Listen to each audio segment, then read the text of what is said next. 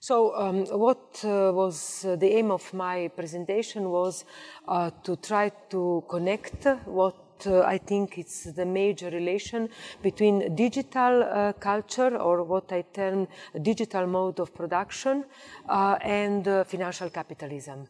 Why? Because we are in what is called financial capitalism. This process of financialization is really connected with calculation, calculation also as biopolitics, that means administering life, having to frame the way of, so to call, how people live, reproduce and produce on one side, and I try to think about this digital mode of production as something that is not just an aesthetical pattern, but actually a social programming coming near precisely to this, or if, as I term, both financial capitalism and the digital mode of production are working hand in hand. They are owning each other in terms that they are not just mirroring, but they are working each other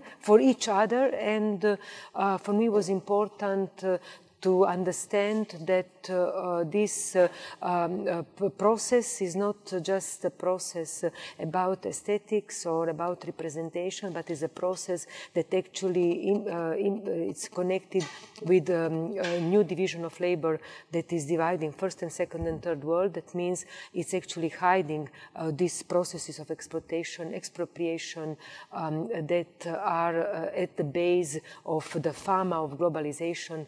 But it's not global, it's only the way how capital transcend, but what is local is actually the processes of exploitation, and through digital culture they are actually hidden, and they are not made as such because it's this digitalization is connected with the cultural industry and the whole process of branding, the whole process of so to call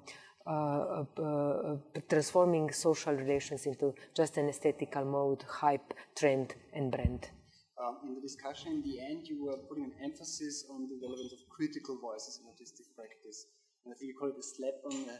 Oh, slap on the face to wake up. This was why I said, because these processes of digitalization, this being slaves of this whole process of branding, that is really very much connected with the computer, with the whole perception of culture that was transformed through computer technology. Practically, in one way, it's not giving the possibility to think about, is not giving the possibility to think about what actually means, you know, about what kind of life we are talking. Because in the first capitalist world is a certain idea of being a brand and having a possibility to have a good life, any kind, you can choose.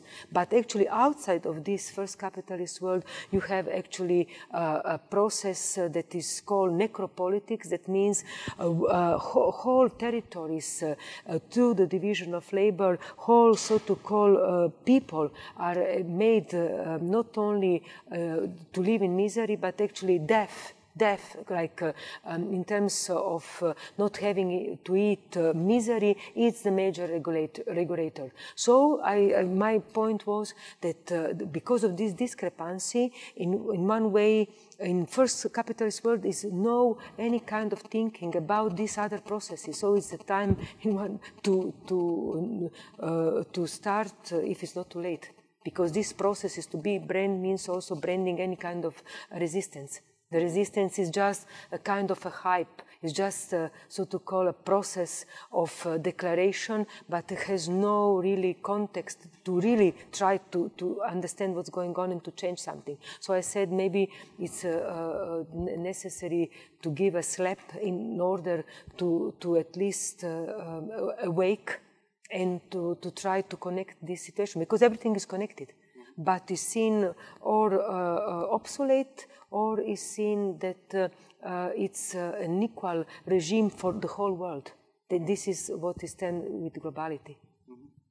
Okay, and that would also be the role of the artist, I assume. That the artist it will be the role of the artist, but the artists are in one way too less. It will be the role of the subjects, and especially of the political subjects.